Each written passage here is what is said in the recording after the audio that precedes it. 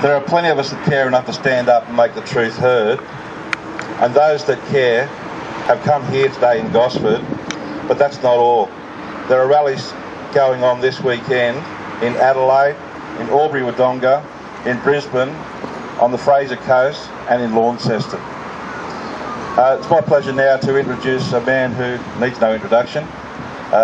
His consistency and his persistence are an inspiration, and I'd like to introduce Father Rod Bauer.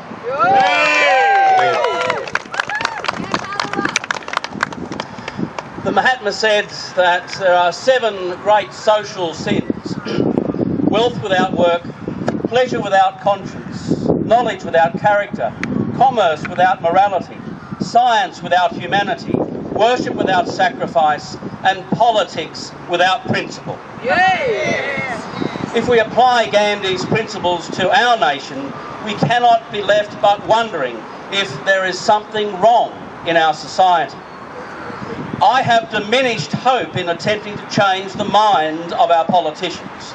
The only chance we have is to change the minds and hearts of the Australian people. We should be deeply disturbed that the ABC seems to have given in to the government pressure over Q&A. A program that provides an opportunity for anybody to question our elected officials. Winter is coming, and it's bringing with it a famine of information. Transparency is the currency of democracy, and we need a public broadcaster, not a state-run ministry of propaganda. We need Auntie and not Pravda. It is time for us to awake from our slumber and to rekindle the decency that lies deep within the Australian heart. We walk upon the land that contains the stories of 60,000 years of human wisdom. If we listen quietly and respectfully, we will hear the songs of the ancients echoing in our hearts. A society is ultimately judged by its attitudes towards its most vulnerable, and history will judge us harshly unless we soften our hearts towards those most in need. We seem to be blaming the unemployed, pensioners, asylum seekers for the budgetary difficulties we have. This is lazy, cheap politics. It is unworthy of a great, good and generous people. The poor are not our enemies. They may well, in fact, be our saviours. In a world of rampant individualism and chronic self-centeredness, where marketers compound this with iPads, iPhones, iPods and iWatches, and we can now get foods and insure our cars through UE, if we are not starting our sentences with I, we are listening for others to start theirs with you. Until we can stop thinking, what's in it for me, and start wondering what's in it for others, we will continue to diminish our humanity.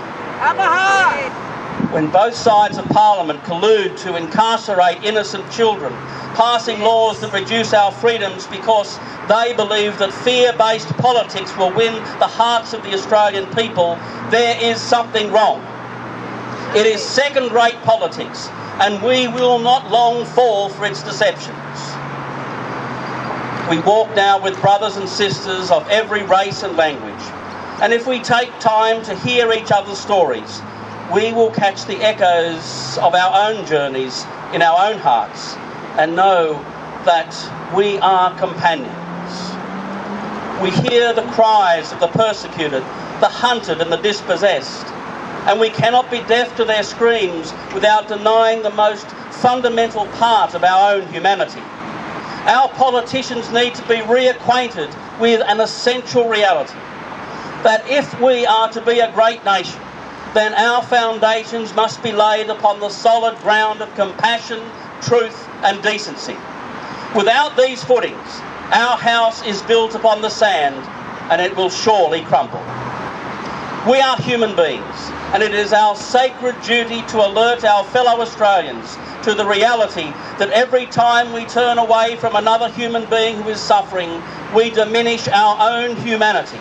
Every time we incarcerate a man, woman or child who has committed no crime, every time we see a homeless person and pass by on the other side, every time we deny an elderly person of a fair standard of living, every time we tell the unemployed that it is your fault that you do not have a job, every time that we forcibly remove First Nations people from their lands, every time that we ignore women and children affected by domestic violence or blame people with mental illnesses for their own suffering, something within us dies. Yes. Every time, every day, in this beautiful, prosperous, free country, we are faced with a choice. We can choose life or death. At the moment, there are many people who are choosing death, and we cannot remain silent. No. Something is wrong in the state of Australia.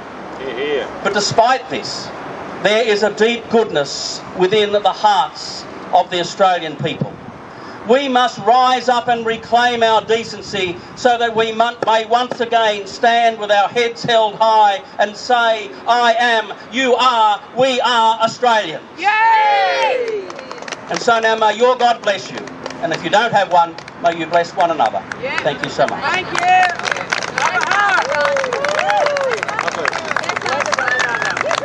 Thank you, Father Rob. Rousing as usual. Well done. We are human beings, and it is our sacred duty to alert our fellow Australians to the reality that every time we turn away from another human being who is suffering, we diminish our own humanity.